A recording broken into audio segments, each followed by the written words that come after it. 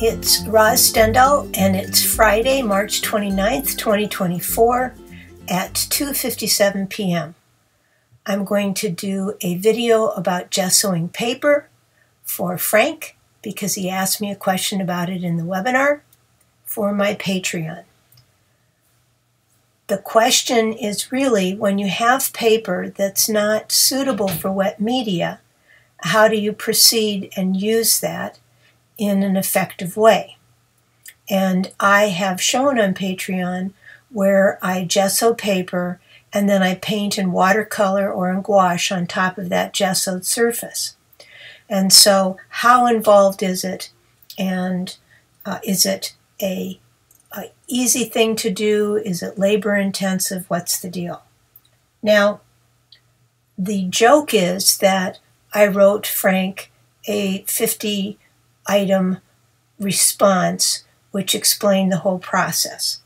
And I am thorough in my responses, but I want to be quicker today and give you an overview and let you know it does not have to be a strenuous process. It depends on what your goal is, what kind of surface you're working towards, what kind of surface you want to work on. Now, if you are going to be doing a surface that you're going to paint on and hang in a frame, you may want to have a certain smoothness to that surface. And that's where more steps come in, and I'll address those in a moment. But there is a point where you don't need to be that exacting in your application. What are you going to need to do this? First of all, you're going to need some gesso, some white gesso. You can use colored gessos if you want, but I always prefer to start with one layer of white gesso if I'm going to be ending with a colored gesso. It's just me. I like the way it works out. But any quality gesso is okay. This is bright white acrylic primer gesso from Golden. I like Golden because it smells the least to me.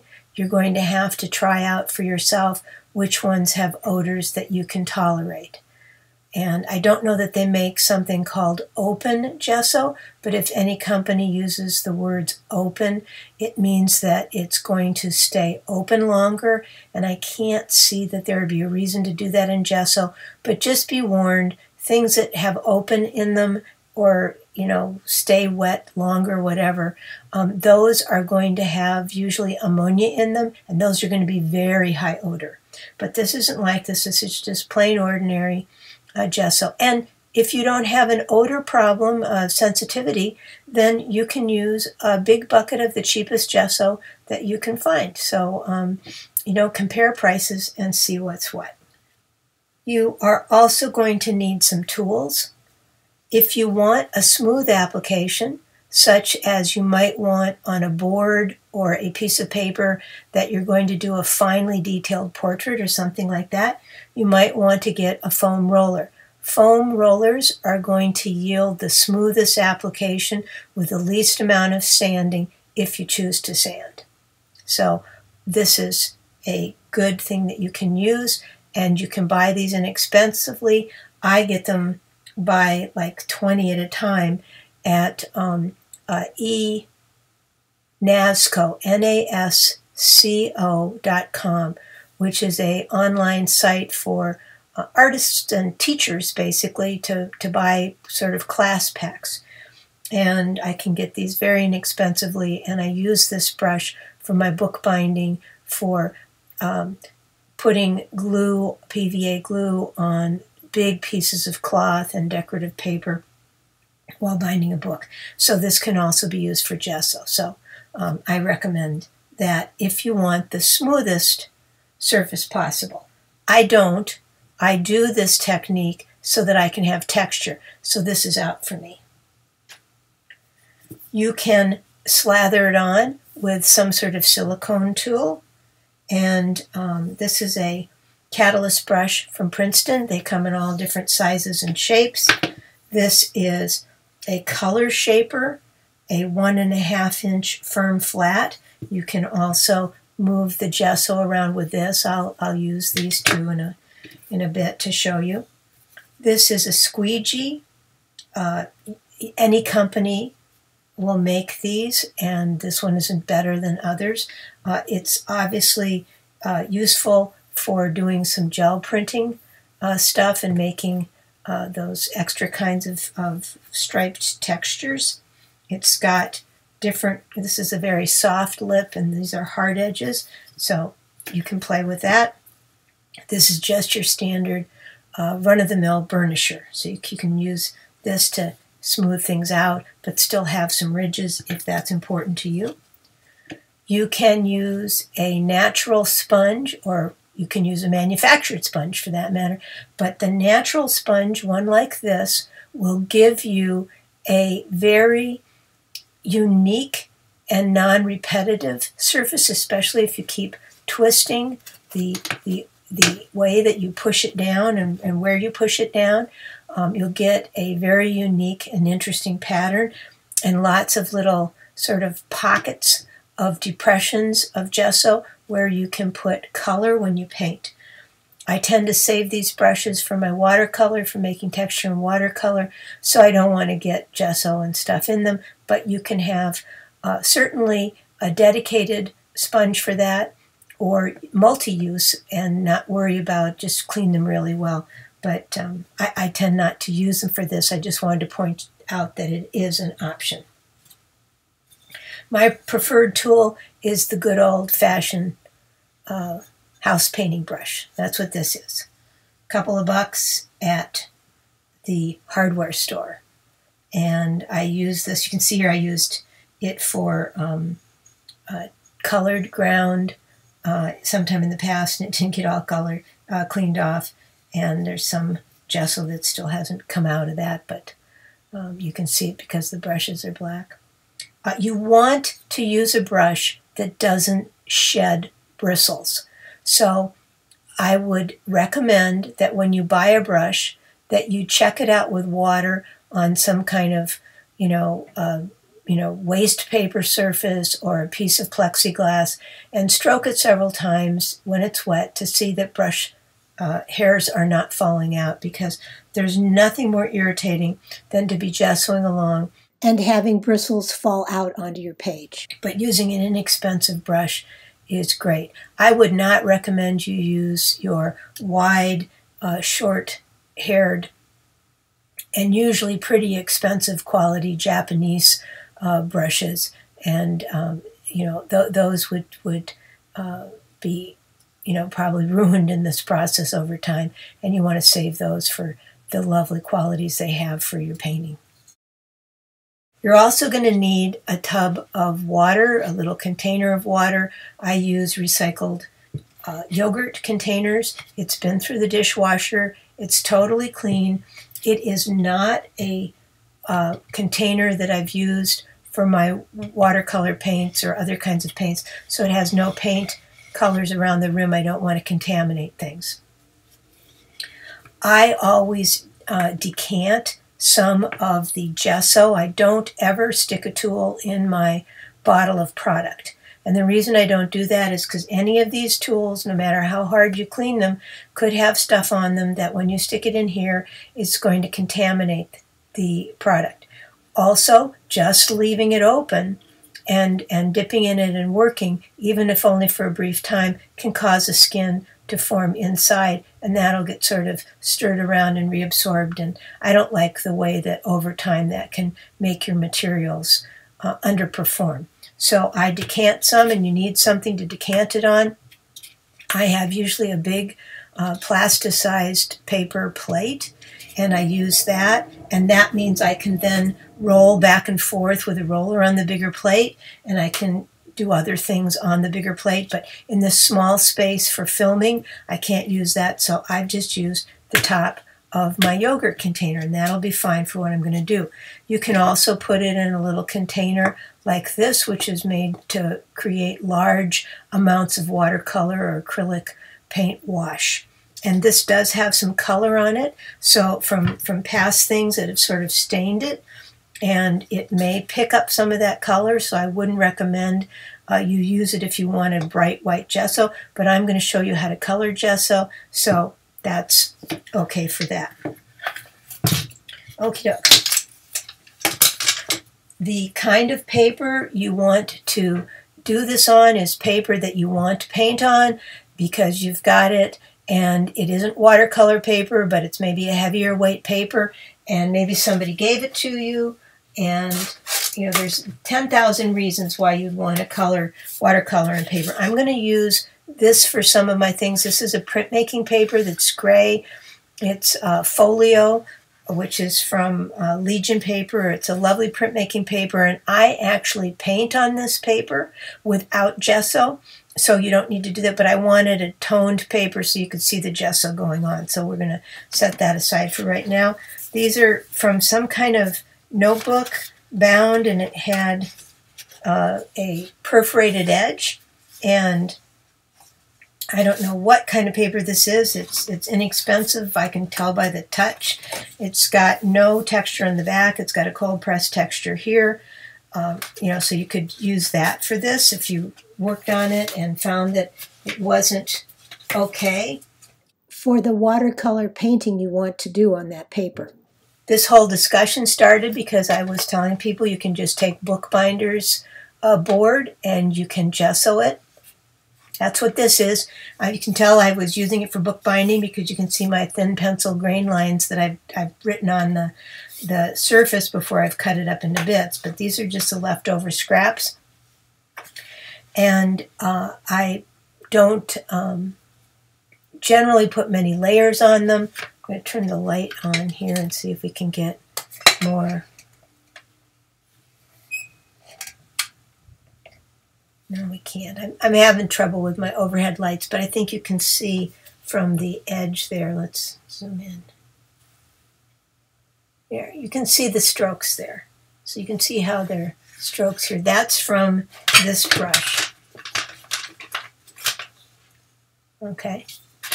And it leaves, those strokes will create ridges in which the paint will pool, and I think that makes interesting texture. The point about having the gesso is obviously you can't paint easily on binder's board because binder's board is not sized for that. It doesn't have anything in it that will repel and hold the watercolor and water on the surface. And so you just end up with a soggy mess unless you're like really careful and have really saturated dry pigments that you're using. But the other reason that you would want to do this is to isolate the board from the painting, in the sense that if there is anything in the board, say you don't have an archival binder's board, the gesso is going to keep the materials from the binder's board from migrating into the painting. Then you'd want to do more than one coating. I don't have a sanding block here. I looked all around for mine and it doesn't seem to have survived the move. But a sanding block is a tool that's about yay big, and the bottom is flat, and then you put a strip of sanding paper along the bottom and curve it up and stick it into each end of the sanding block, and then you hold on to the top of the sanding block, and you can do this kind of motion or that kind of motion all over the thing that you want sanded. Sanding blocks are useful for a number of purposes, and this is obviously one of them.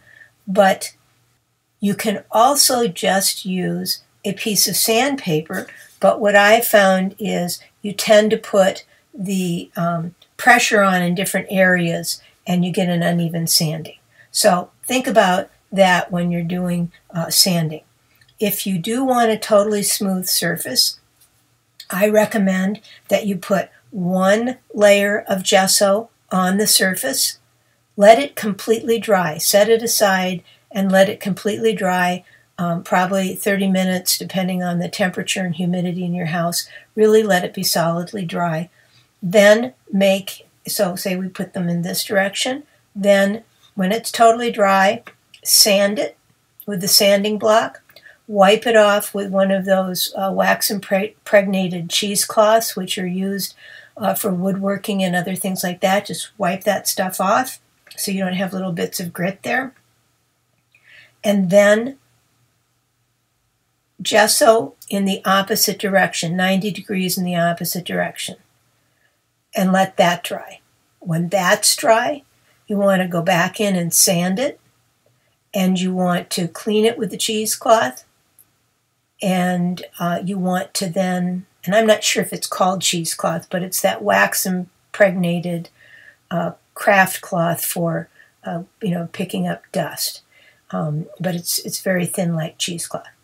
And then you want to, after cleaning it, you want to put one more layer, which would be back in the original vertical if you started this way, and then the second one was this way, and you want to go this way again. At that time, you can sand or leave the ridges on the way you want. You sand the earlier levels because you want to create a final texture later. And you also want to have greater adherence, and you're thinking of making a really nice barrier between your board, your wooden board or whatever, your book board, and your canvas. So that's the complicated explanation that originally I gave to Frank, only with massive amount of detail at each of those levels, which obviously I've just explained it and you've all understood it, so we don't need to do that. But the simple version is if you just have a lot of paper. I bought some paper once. I was at Wet Paint, and they had just unpacked some paper, and they had a box of 100 sheets of paper. They didn't know what it was, and it had come from the manufacturer unlabeled with some other stuff they'd ordered. They'd called the manufacturer, and the manufacturer said, "We don't know what that is. Just go ahead and sell it, and don't worry about it." And I came in and I saw it, and I thought, oh, nice big sheets. And I had a project where I needed sheets, and they let me test the brush pen on it, and I did, and it worked. And then I did my whole project with that. But that wasn't for painting. It was basically some kind of separation sheet, and it was not good for painting. But I went on to paint on it because what I did is I gessoed that paper. So that's certainly something that you can do. I showed you this. I have one like this. I don't know. Here. Right in here you can see again the levels of the paintbrush. And I'll pop in some pieces that I painted on sheets like this so you can see, once color gets on it, you can really see the strokes. I just wanted to show you some other surfaces. This is a board which I can't find anymore. I haven't looked for a while, but they're gesso panels. It says fine cotton, and what it is, it's cotton paper already attached to a panel. And in the 90s, early 2000s, but I think, early 90s also, I did a lot of my gouache paintings on boards like this. You can see here it's a bright white surface. This one hasn't been opened. And this is a paper. It's got sort of a cold press texture. So this would be something that you can look for by some current manufacturer if you don't want to go through these shenanigans of preparing your own surface. One of the other things you can do is to make the textures interesting. You can use stencils, and I'll deal with that also. Now I wanted to show you this board, and I'm going to come out a little bit so that you can see it better. It's hard to explain how I got to the point of doing all of this, but and this is just hardboard like you would get at the hardware store, and a masonite type board. And you can have them cut it to various sizes, and they'll charge you per cut or something like that, depending on your hardware store. But just go in with your idea of how many pieces of each you want, and so on. So I took this, and you need to seal this before you work on it as a final piece of art. And so I gessoed it, and on this side, and did other gessoing. And then because of what I was doing at the time, I then put fabric on top of it, canvas, like you would paint on a regular canvas, but this was loose. It wasn't attached to anything. And it had a frayed edge, and I allowed the various threads to come through. Because if you look at my paintings from the 90s into the early 2000s, my acrylic paintings, I had a lot of textures like this underneath my acrylic paintings. I find this an interesting kind of surface to work on. Now, what's a little bit different on this board is having done my 3 layers of regular gesso, as I've already described, one direction, dry, sand, clean with the cloth, turn the direction, etc. Repeat three coats. So I've got a perfectly small surface, but I've roughed that last surface up a little bit so it would have good adherence. And then I've glued with medium the fabric that's on top. And then I weighted it while the glue dried and however long that took. And then when that was done, I had these things sticking out on the edges. I folded them back in, and then I gessoed it with absorbent ground. An absorbent ground is something that they make for people who want to work in watercolor on ground, and I don't like it. I like to work in watercolor, but I don't like absorbent ground. I think absorbent ground is too absorbent, and it doesn't give me the effect I want. But for this particular thing, I did use it, and I colorized it, by using a acrylic paint on the top of it, and then spritzing it to get, these little patterns and stuff or disperse. But this is a little bit different, but another way to go. You might want to try absorbent ground. When Frank went into the store in his town on the West Coast and told him that he wanted to gesso some paper so he could watercolor on it, they sent him home with a jar of absorbent ground. And then he wrote to me. That's what started all of this, and he wondered why he wasn't getting the kinds of results I was getting.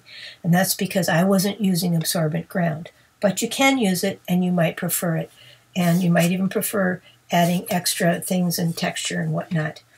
And it's something you might want to do on that masonite board that you can get at the hardware store. Now, it's also nice and flat for going into a frame, so you can cut them, a little bit smaller than 8 by 10 or whatever if you want to fit them in an 8 by 10 frame easily. And you could, if you were working in acrylics, you could then just coat the acrylic with some varnish, and you could hang it without framing it at all if you wanted. But this would look a little, you'd have to do something to the edges. This just showed up in the move, and I didn't want, having put so much effort into it, I didn't want to throw it away. So I will paint on this eventually. Okay, so what I'm going to do is I'm going to take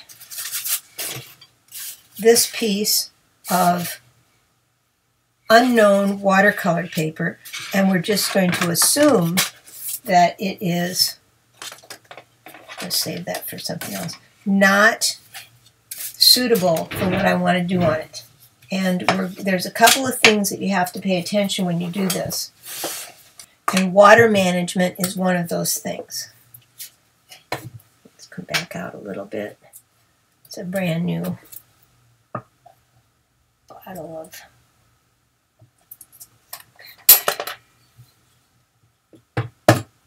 That's the other thing you can use is a palette knife, and you can just slather the gesso on with your palette knife.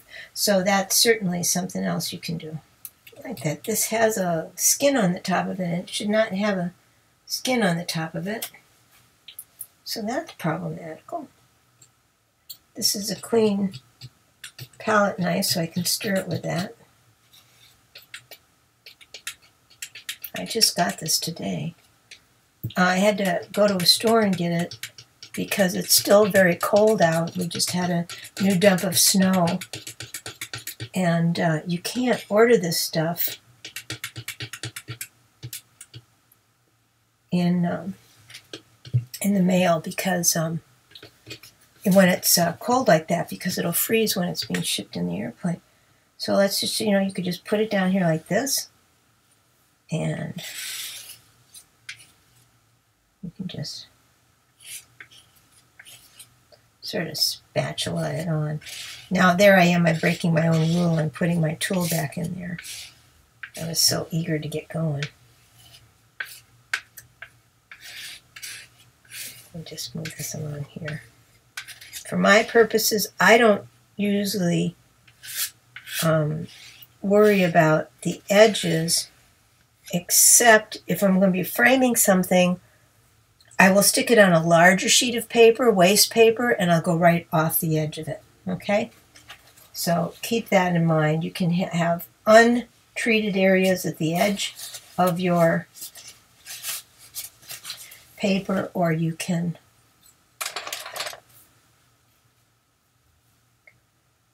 put it on waste paper.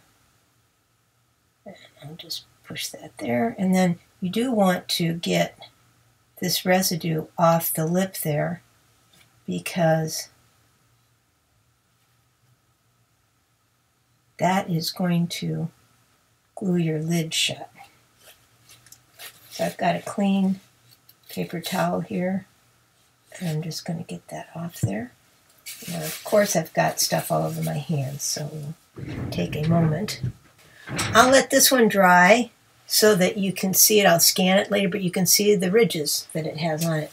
So the deal for me is that if I'm going to do this, I'm going to put newspaper or clean newsprint all over the floor, and I'm going to do like 10 sheets at one time all over the floor. And I can't videotape that way, so that's why you're not seeing it that way. I'm through with this now. I can put it away. And now we're ready to look at, let's do one other sheet. This is that unknown paper, and we're going to take, this is a dry brush. We're going to put it in the water, and we're going to then squeeze all of the water out of the brush. What we want is for the hairs to be moist, but we don't want a lot of water in the brush. Other people, I'm sure, have other ways they do this, and that's for them.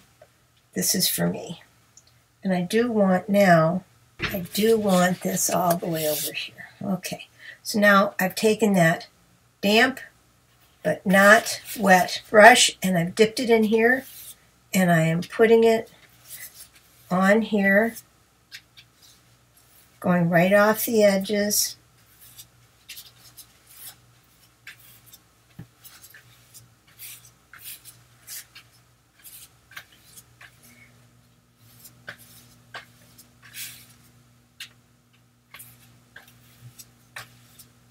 Now, if I were going to, see, it's pretty even. There's some lines there, strokes in another direction. If I were going to do something where I wanted it to be really smooth, I would then wait for it to completely dry, sand it, dust that off with that wax impregnated cleaning cloth, and I would turn it and do it the other direction. But I don't want that. I'm just going to take, and it's curled because I'm talking. You might want to tape it down if you're using this lighter weight paper. But what I want to do is just put some bigger strokes that have more ridges. And you can do this with any tool that you want. That's with the brush. So they have these bigger strokes. Okay? Now, you could do it, like I said, with one of these tools.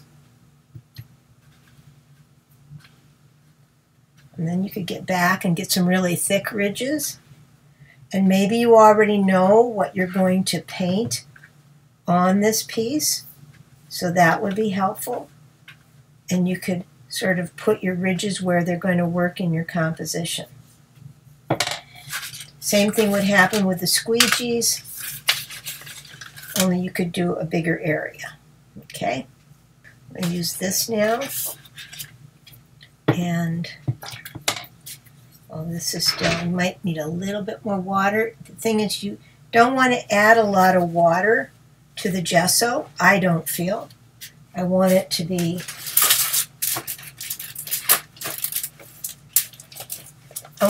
thick, and I want it to be able to move. And as long as it's doing that, I don't need any excess water.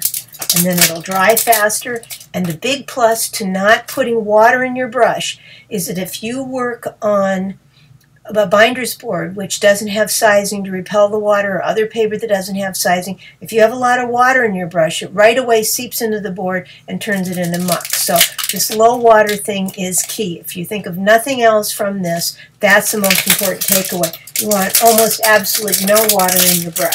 So here is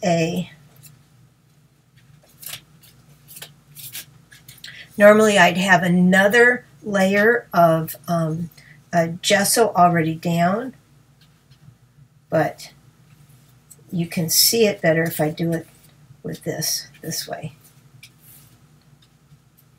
And this would be the second layer, and then I'd get this kind of. And you can do this kind of thing with a stencil. You can do this with modeling paste too. In fact, you'll get a more pronounced thing. So you might want to do a layer of gesso without the stencil in place, so the whole thing is covered with gesso. And then you do the modeling paste. When that's dry and has been sanded and cleaned off, you do the modeling paste with the stencil. And then you get these raised lumps of stuff. I'm trying to get all those little bits of paper. Okay.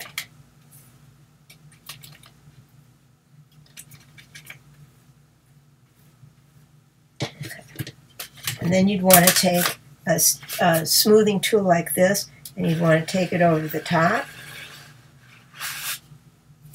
You want to clean that off if it's necessary to be cleaned.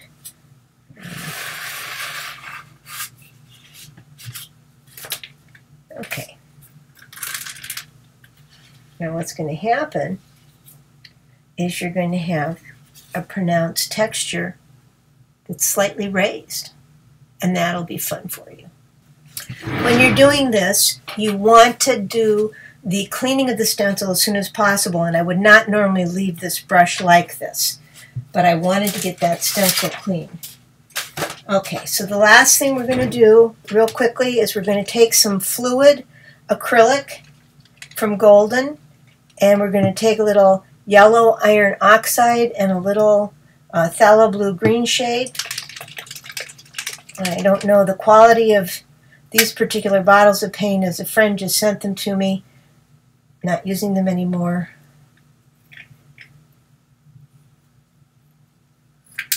Oh, hasn't even used them. Okay. Let's put a little squirt in there. And we're going to look at toning, or tinting is the proper word we would use. Has this one been opened? Nope. So we're going to take a little brush. Let's find an old brush. That's a good one.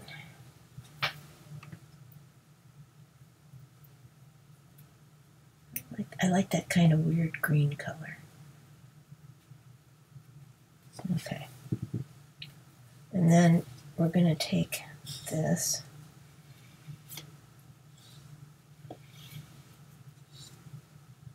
Maybe we need some more of it. I'm going to mix it. It's too... That's not really what I wanted, but we'll see.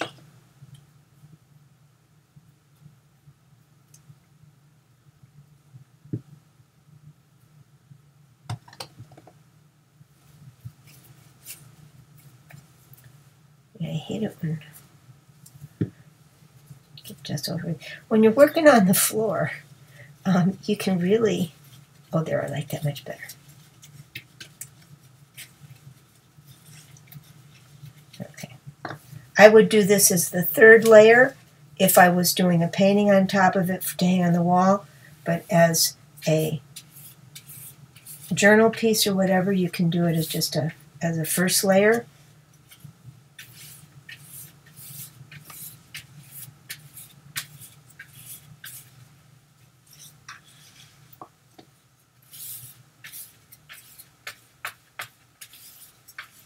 I like to mix the tint up so that you can get some of the uneven color. showing, as well as the texture. Pick up some of this white over there. There we go. That's kind of fun. This is paper color, and I want that. I'm just introducing that because I want to put some more texture to it. Yeah. Okay, there we go. So, this has been in here. It's solid, so it can sit there. This you don't want to leave sitting in there like this. I'm immediately going to get up and clean it. But there we go. We've got another one here that's ready to be painted if I want, and that's how that works. So I got it, of course, all over my pen, which I didn't want. You'll do it where you have more space and you can control the distance between things that might get on other things. But I think you've seen here that there's a lot of stuff that you can do, and this will enable you to use those mystery papers. Sometimes what you might find is that something that you gesso and sand is perfect for one of your favorite pen types. And that would be something, this brush just broke, that would be something that you could then use and capitalize. You know, you go from having a paper where the ink bleeds through to having a paper that has a perfect surface for the way you like to use your brush pen, something like that. But I look at it mostly as taking the ability to do wet media on a surface that doesn't normally allow it. Okay? So how are some ways that I use gesso? Here's an example of a sheet of paper that was not suitable for watercolor, and I gessoed on it, and then I did a direct brush painting with watercolor. That means I didn't do any drawing, I just went in with the brush and started putting color in. The great thing about this approach on gessoed paper with traditional gesso or with acrylic gesso is that the watercolor is easily lifted. So you can go in with a wet brush and lift areas out, you can mop places up, but you can also nudge your washes into areas. And so that's what I find is really fun, and it puddles in interesting ways, as you see when we scan through the painting. You can see the strokes of gesso that were the final coat of gesso and how it's causing the watercolor to puddle. Here's another direct brush watercolor painting on a gessoed surface. This gesso was applied to bookbinder's board. Here you can see a close-up of the detail, and you can see the way that the strokes of gesso are pulling the pigment into pools contrary to where you might normally have those pools of pigment, and also not necessarily in the direction of strokes that you might have made. So there's that counteraction that I like, which really emphasizes the texture. This next example is a little different. It's a very vertical piece. There's a square that you can see in the center area where there is masking tape.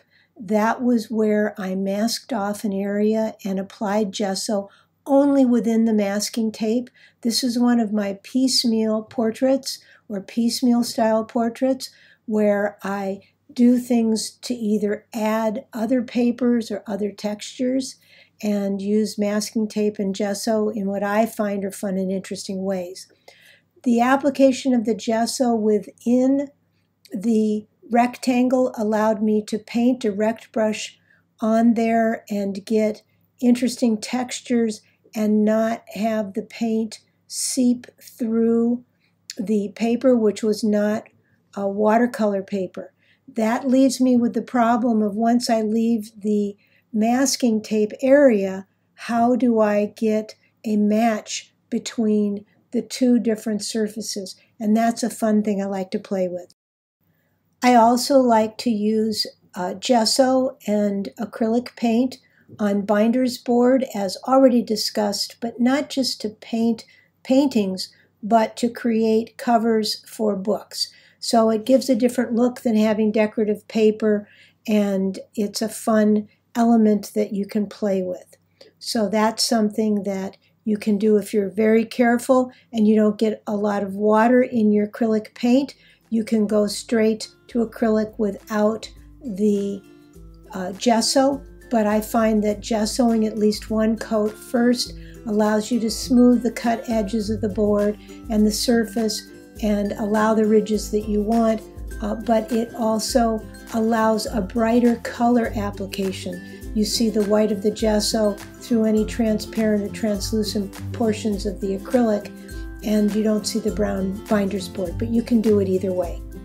I hope you have some fun with this. Thanks for following along. We'll talk to you later.